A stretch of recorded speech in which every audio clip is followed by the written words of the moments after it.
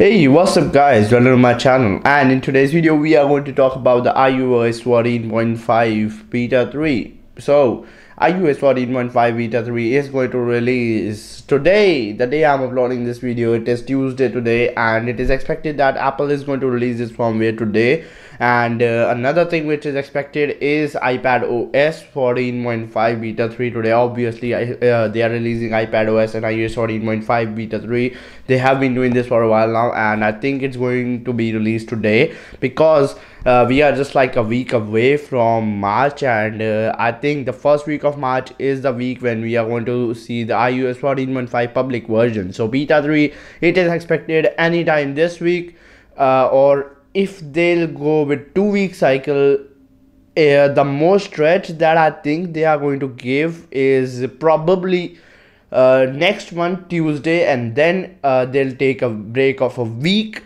Then they'll release a public version of iOS 14.5. Then talking about the iOS 14.5 beta 2 on my devices, on my iPhone 12, it is running pretty good, and to be honest, it is the best device that I'm running till now. I mean, the 14.5 beta 2 is running just awesome on this device, and then the other device is the iPhone 11. The iPhone 11 is performing really great in terms of battery life, in terms of performance. Everything is just really good on my iPhone 11. And talking about the iPhone 10R, the battery drain issues are still there, but it's a bit better than iOS 14.5 beta 1.5. Listen, 1.5. I'm talking about the re-release. I'm not talking about the first beta. I'm talking about the beta 1 re-release. So it is better than iOS 14.5 beta 1.5.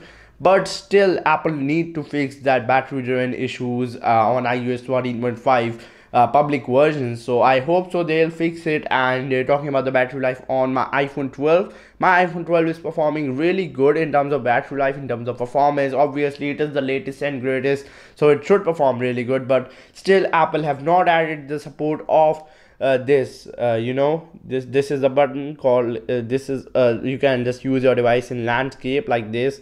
It is still apparently not possible on this iPhone 12 series devices, not on the Pro, not on the Pro Max, not on Mini, on any device.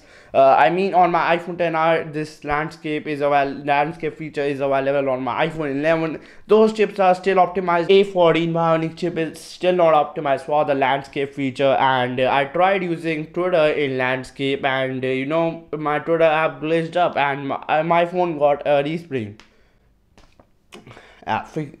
Just optimize it, Apple, please. So that's it for this video. If this video was helpful for you all, consider dropping a like and subscribe to this channel. This was a quick update video because my exams are going on, right? My exams are going on. Please, I need your support, right? I will upload like once or 2 times a week. I'll try my best to be active as I can on YouTube. I will be posting a lot of tweets on my Twitter, so to update you guys. So you can follow me on my Twitter at @TechHyde. Link is in my description. And as always, peace out, and I'll meet you all in the very next episode.